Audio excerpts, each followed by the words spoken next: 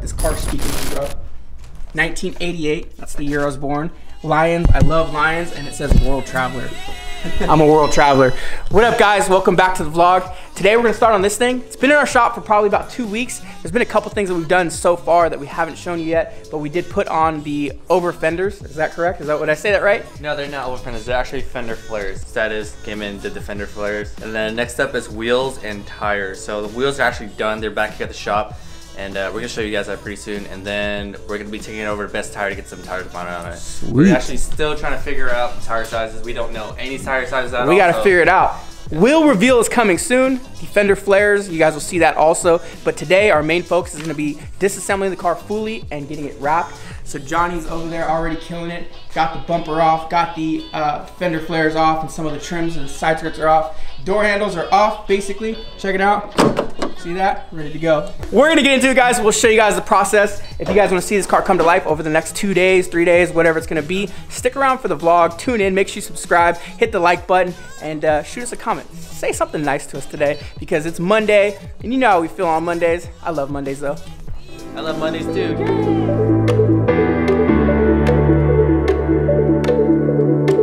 All that work to go even further with the wrap than they did with the paint. So when they painted the car, they only went up to there. We're gonna take the vinyl to right in this area. All it's gonna do is make sure that the wrap looks a lot more finished and clean. I don't know, was that the right word? It's gonna look a little more, I don't know what it's gonna be. It's just gonna look better, right? Yeah, it's gonna look like a paint job, bro. It's gonna look like a paint job, better than a paint job. If you guys have been watching our vlogs long enough, you know about some of the tools we use, but for those of you guys that are new to the channel, I wanna show you what we're using to actually wrap this car. We got a couple different types of squeegees that we're using. They're more of a preference type of thing. This one is very, very hard plastic. These are very soft. So it really just depends on what Johnny wants to use and what I wanna use during the install. For me particularly, I like to use the flexible squeegees. So you see me using that a lot. Some of the hard edges, I'll use a harder car just to really get a nice tuck and push. So I'll use those. We have these banana buffers here. These are also replacements to actually cover these things up when they go bad. You'll notice when you're installing vinyl, as the edges go bad, which these are already pretty bad, you're gonna need to swap out the buffers just to make sure that it's not scratching the vinyl. Another thing we have here is our blades and our blade replacements.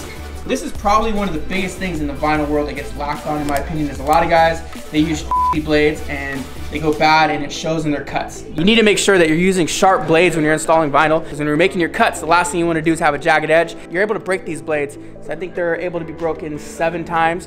As you break through them, they get sharp again. So you need to get familiar with that. Another thing that we have here is the wrapped gloves. We use these things all the time. And then we have our heat gun and torch. A lot of you guys ask about the difference between the two things and why we use a torch in some instances and why we use a heat gun in other cases. For me, it's more of a consistent heat from the heat gun. So when you're laying panels, maybe a big panel, and you're just trying to heat it to get it to conform, I like to use the heat gun.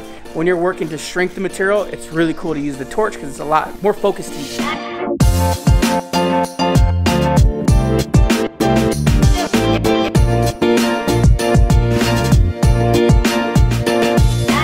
Before we start wrapping any panels, we do a tack cloth.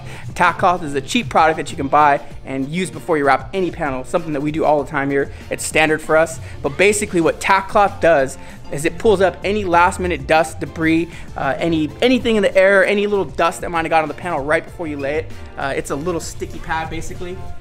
So we'll tack cloth the entire surface. It picks up any residue, any dirt, debris left over right before we install. So typically this happens a minute before we lay the panel. And that's what we're gonna do right now. My man here had the little hand earlier, but I don't know where it went. Lost it. Lost it? Lost my strong hand. Hey, can you give me a hand?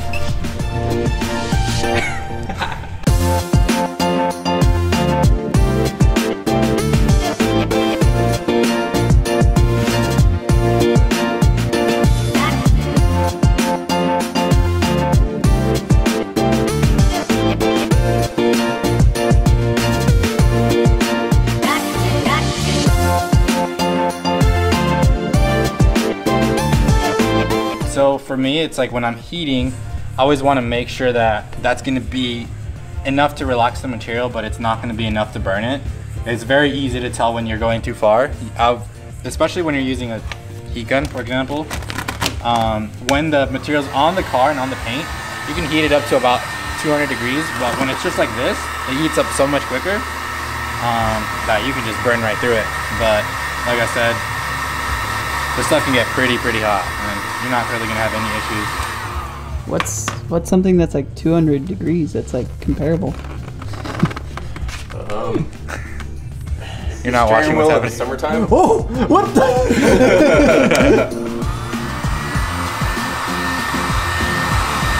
That was really cool and gross at the same time.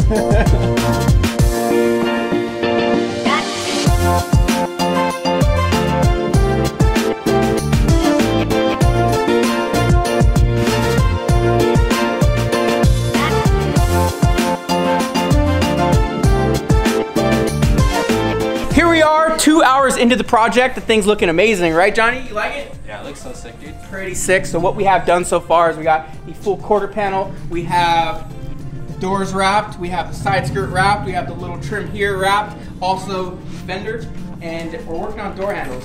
We're trying something a little different this time. We're gonna wrap all of one side of the car. The way we usually do it is we'll do like quarter panel on one side, quarter panel on the other, do the fenders, and then we'll do the other side. We're gonna try to get one full side done, complete it all, just so we can see it done and I guess have that instant gratification. We'll look at it tonight, because at the end of the day, whenever the projects are done or whenever we leave, I look at my phone all night and I'm like, man, that looks so good, we got so far. But now tonight, we're gonna be able to look at it almost done, at least on one side, so you guys wouldn't know that the other side's not done yet. But yeah, all of that's done. We're gonna be wrapping the hood, we will be wrapping the roof, and we still got this whole side to do. Let's just keep pushing. It is about 2:30 now, so we still got a couple more hours in the day. We can get a lot done. We're gonna keep doing it. Let's just do what you want to. Please don't be polite, cause I like your attitude. Let's forget about a curfew, cause all that is stuck in my head. It's me and you, both speed and my heart is racing, but I'm Is it gonna get wheels? Yeah. Have you guys seen them yet? Come. So this is something I'm probably not supposed to show you guys, but if it makes the vlog, cool. So we always put our fancy wheels right next to our pork rinds. You guys can see.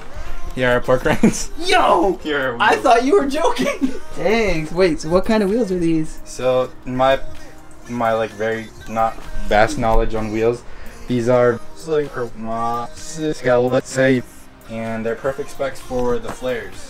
Really sick. I believe that is a face with a blip, and they give it a coat that's actually like darker than general. I see. Alright, What's so up? we got a customer. He asked for signatures from the whole entire crew. So we're gonna sign this, send it out to him. So Ooh, let's get it done.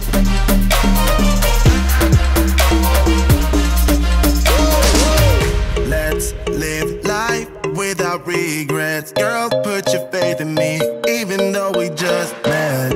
Let's forget about a curfew, cause all that is stuck in my head. It's me and you, both speed and my heart is racing, but I'm not sure I wanna pace it, cause it only does this with you.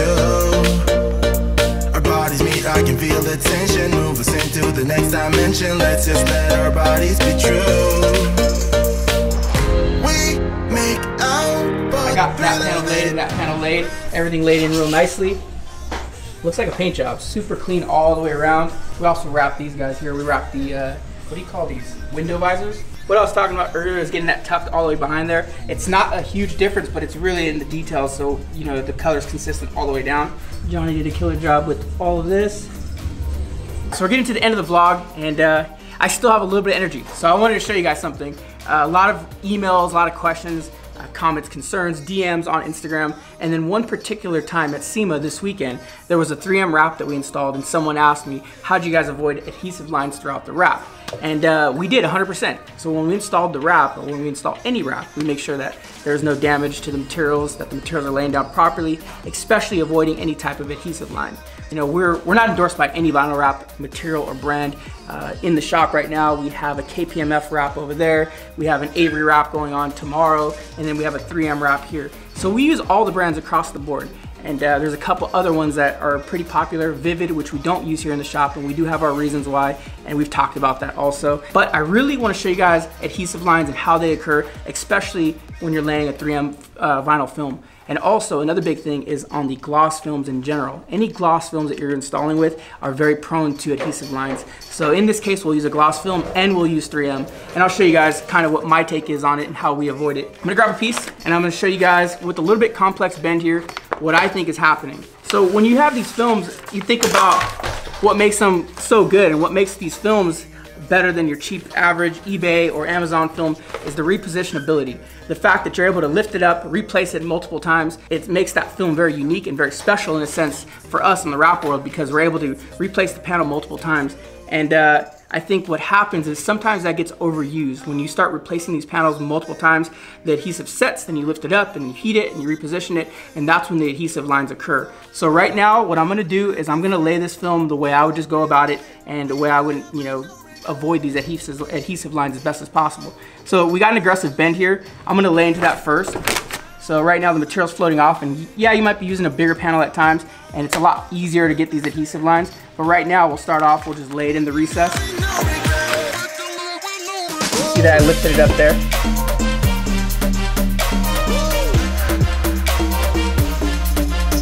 So right now what I did is nothing perfect here. What I did is I just laid the material, I made it around a bend and avoided any adhesive lines. Another thing I'm able to do is go in and heat out any of the abrasions from the squeegee. Keep in mind that this panel wasn't prepped or anything. We haven't clay barred it. The surface isn't clean 100%. So you're gonna have a little bit of bubbles here and there, but this is just more for the demo purposes of an adhesive line in general. Now let's do one where we actually create an adhesive line, right? When you're dealing with big panels and you're not glassing the material and you don't have multiple hands on hand to help you out, it does get a little more difficult. It is more challenging. So doing it solo, I can see why there'd be issues, but let's just lay the material again. And this is how I see adhesive lines occurring, is when this happens. Somebody gives it some heat, pull a little bit too much to glass the film, and then they feed it into place. Maybe lifting it up to reposition it, which is very normal to do that with films, but with some colors you have to be extra careful. I'm gonna go ahead and heat it again, give it a little bit of a stretch, pull it down, and then we'll let it cool a little bit. And in this case, an installer might want to lift it back up to reposition it, and then they're going to give it heat again because they need to clean up the film. They pull it back, and at this point they start creating adhesive lines, which you're going to start seeing. So right now I focused on laying this area. I did reposition the film a couple times. I did give it a little bit of heat, and I did get an adhesive line. And it's not something that you, as just somebody walking by the car, would probably notice. It's an installer thing. You know, us as installers, we got to be very detail oriented. We have to see these things, and ultimately it's something in the industry that we've all dealt with at some point or another. So in this case, I got an adhesive line here. I'll show you guys.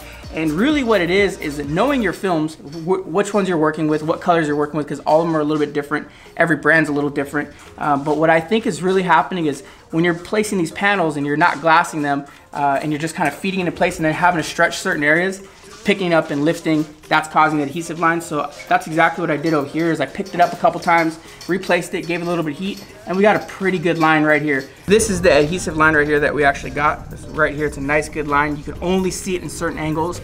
Like I said earlier, it's something that only a very detail-oriented person is actually gonna spot and find. But like I said, what happened here, the biggest reason why this actually happened was I fed the material in, then I lifted up and I repositioned the material. And yes, that's built into these films, is to be able to have that ability to do so, but it's not to be overused. You know, if you guys are looking to install vinyl, I don't know if a lot of you guys are installing vinyl on the channel or not. If you guys are, comment below. I really want to know who's vinyl installers, who's not. Also, if you guys have dealt with this, yes, there's brands that are having more issues than others. And I guess the industry feedback is super important, period. Like, we need to communicate, because as the market evolves, we want these films to evolve as well. And the only way the films are going to evolve is when people speak up and actually talk about the issues that are happening. If you guys aren't in the vinyl industry and you don't know what I'm talking about and you don't care, all good. This segment is more for the people that are really focused on wrapping. And I'd like to know, like I said, I don't know our channel too well if you guys are all vinyl wrap installers out there, or if you guys are just vinyl enthusiasts or car enthusiasts, premium enthusiasts, YouTube enthusiasts. I don't know. Comment below. Let me know why you guys watch the channel. Other than that, Today you guys seen us lay a bunch of panels on the Subaru. We're gonna be doing a bunch tomorrow. I don't know how much we're gonna film tomorrow because it's gonna basically be the same amount of stuff we did today. Maybe when we get to the bumpers, we'll film that. We'll also film the car going back together, and then an overall reveal so you can see what it looks like when it's done. New wheels, fender overs, a couple other things that can go on this car. So it's gonna be a cool reveal when it's done, and I'm excited to show you guys. But that's the end of this vlog. Hope you guys enjoyed it. It is a little bit more tutorial based. It is more wrap based. I know a lot of you guys have been asking for that. If you want to see more wrap related content, comment below. Let us know what's going on. Let us know what you guys think. Thanks for watching, guys. We'll see you guys in the next one.